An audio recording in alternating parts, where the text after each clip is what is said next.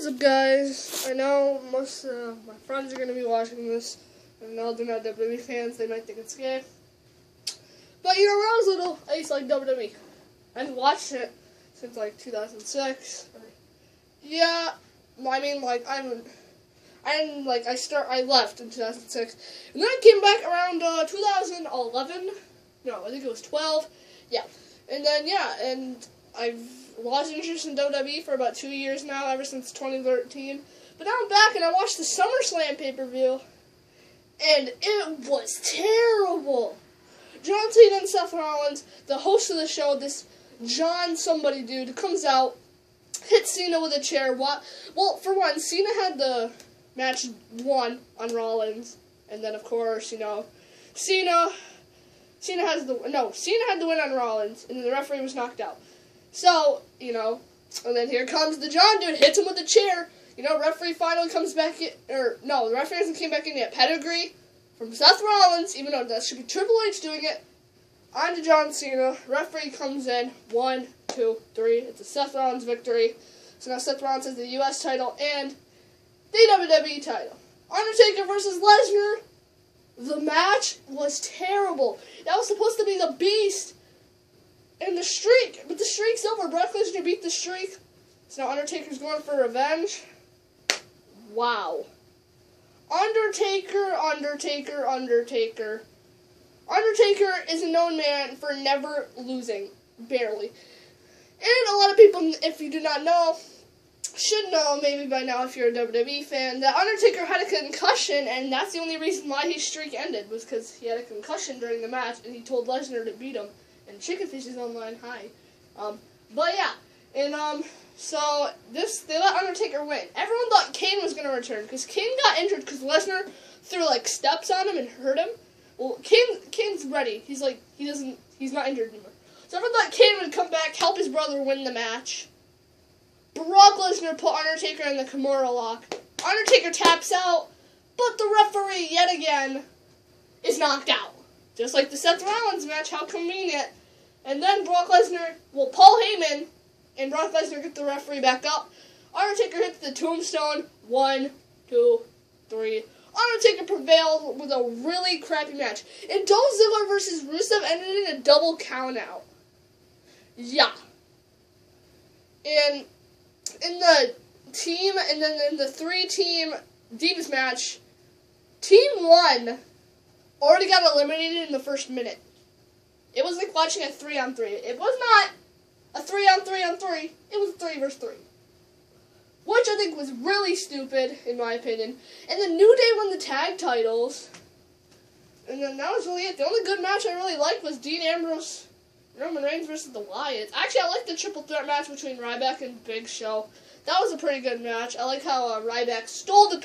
Big Show knocked out The Miz. Could have went for the cover. He decided to go after Ryback. Ryback moved over. Big Show fell over the ropes. And Ryback went for the pin. Miz is done. Big Show wins. So now here's what I'm going to do. These are going to be what I think would happen at the next pay-per-view after this. So you guys ready for this? Holla at me. Oh yeah, I am doing theme songs by the way. And if you're not a WWE fan, don't watch this. And don't make fun of me because I'm making this video. You don't need to make fun of me. Yeah, faggots, you have better things to do in your life. So, go have fun with that. I mean, you could say, you know, WWE is gay, you know, when you wear stupid tights, yeah. It's entertainment, okay? They're not really gay. Now see, you can say they're gay for doing that. But hey, they make millions off this, so you need to shut the fuck up. But, alright, let's get with the matches. So, match number 1 for the Divas title. We got Nikki Bella. Gay-ass song. Yup.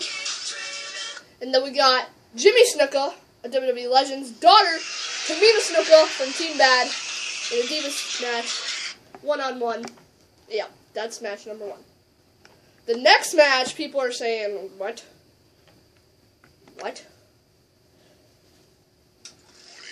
So, screw the ad. But, let's just focus on this.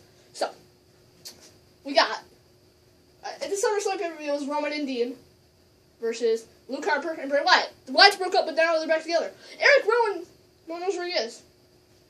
On Raw, Eric Rowan comes back to attack Roman while he's facing Luke one-on-one. So the Wyatts,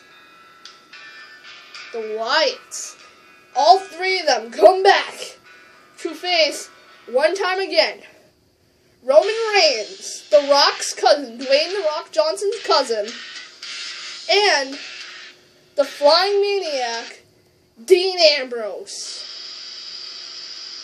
Yeah, handicap 2-on-3 tag match. If this happened in real life, I think this would be a pretty good pay-per-view, in my opinion, already.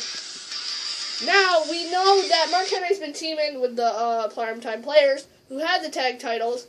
Well, at SummerSlam, the New Day won the tag titles, so I have the New Day. Yup. That's the start of it. The New Day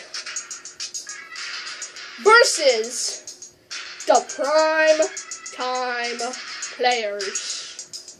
Holla at me. And Mark Henry. Sorry, Mark Henry. But, you know, you're not really part of the Primetime Players. And it's an elimination tag match. The next match we have is actually a match I would like to see in real life. We got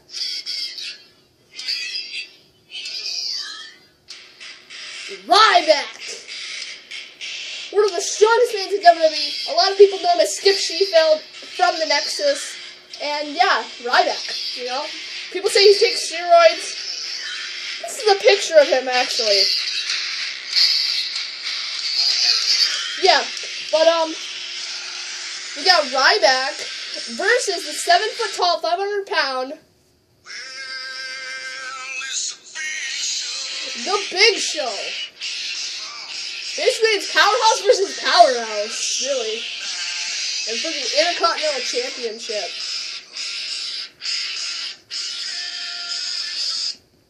The next match we got is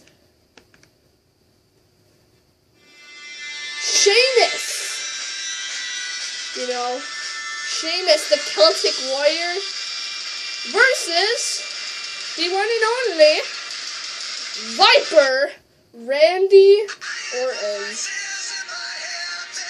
Shout out to Decimal Place if he's watching this.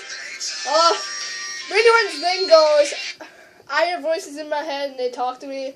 We were playing Black Ops 2 and I said, I see voices and I hear people. I see voices and I hear people. That should be Randy Orton's new theme song. Make it happen. Hashtag make it happen. This match is something nobody would ever expect, right? Rusev and Ziggler have been going at it over their girlfriends.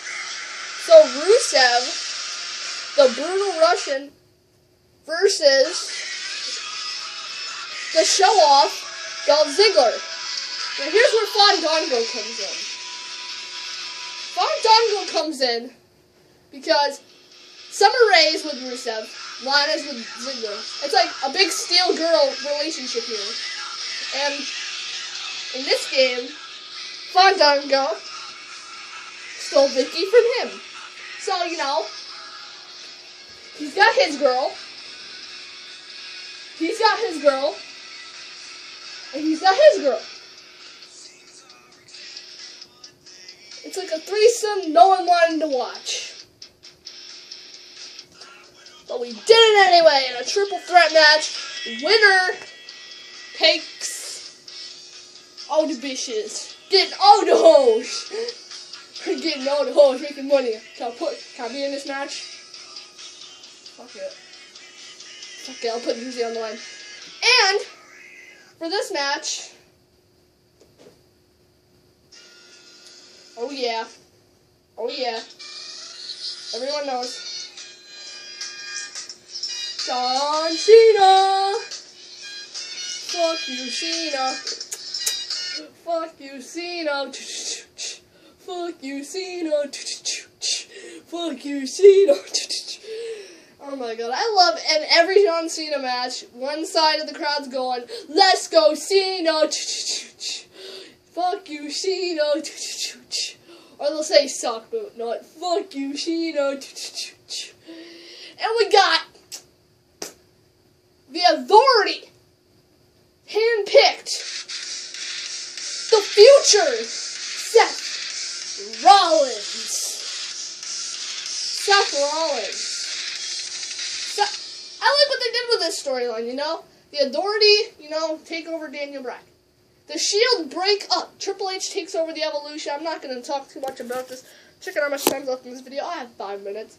And it's for both titles, the US and WWE Championship. Now, I'm going to tell you guys, and I'm going to remind you, that something will happen in this match. It's not going to be just Cena and Seth Rollins. If you watch WWE, you'll know what I'm talking about. And it's an Extreme Rules match, which means, you know, ever since that John guy, fuck you, John, you screwed John Cena, John versus John, I have no fucking clue, but yeah, so yeah, and so basically, you know, Seth Rollins and Cena, Extreme Rules, so Cena can do whatever he wants, so you're thinking, how, doesn't it mean he could just interfere? That's where the Extreme Rules part comes in. Alright? Cena has anything he can use. Which means, if we all remember, Cena can use anything. And that's where it comes into play. Cena can use anything, so it's not just like Cena has to fight the dude. But yeah, and that's how I have the pay-per-view going. I mean, I'm going to do this pay-per-view tonight. It'll probably be uploaded tomorrow, though. And this is going to be some good pay-per-view, hopefully. And, yeah. So, yeah. And, I'm out. Actually, wait. I just wanted to do this. Hold on. Let me do my outro. Let me do my outro real quick. Hold on. I'm sorry that I don't have this prepared.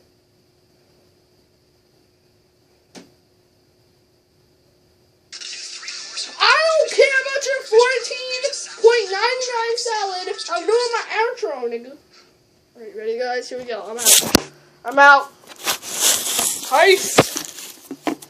Outro time. Officer, I got one question.